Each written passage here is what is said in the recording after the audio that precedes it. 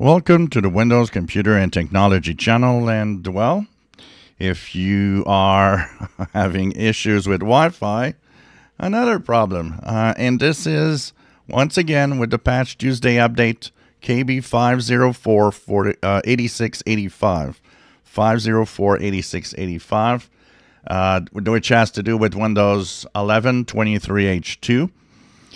So if you're on 23H2 and after Patch Tuesday your Wi-Fi doesn't connect anymore, it's an issue that is being upvoted quite rapidly in the feedback hub, but Microsoft has yet to answer.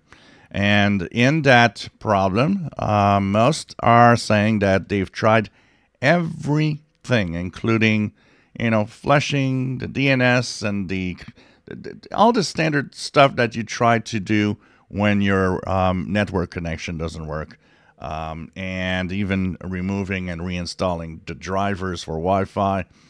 Nothing fixes the issue. It seems that it is incapable of connecting. So there isn't a clear indication of maybe it's a very specific Wi-Fi adapter. But some are definitely having issues with the problem with the Wi-Fi after the Patch Tuesday security updates. It really seems to be an issue. So really for 23H2, with the update KB5048685, some users have been mentioning that they've rolled back, removed the update. Still, once the Wi-Fi is broken, seems it stays broken. And they also have said that when they plug in an Ethernet cable, the internet works. So it's an issue that seems to be mostly affecting Wi-Fi.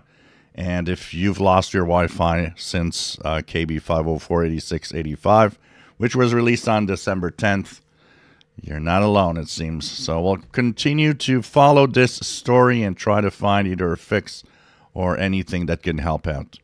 If you enjoy my videos, please subscribe, give us thumbs up. Thank you for watching.